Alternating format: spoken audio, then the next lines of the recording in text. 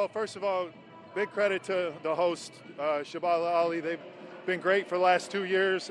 I've struggled with them here. I've lost 2 games in a row, so third time's a charm for me. For this team, we've been finding a reason to break through, and tonight was our breakthrough game. I'm so proud of our guys. I'm proud of our team and sticking together all night.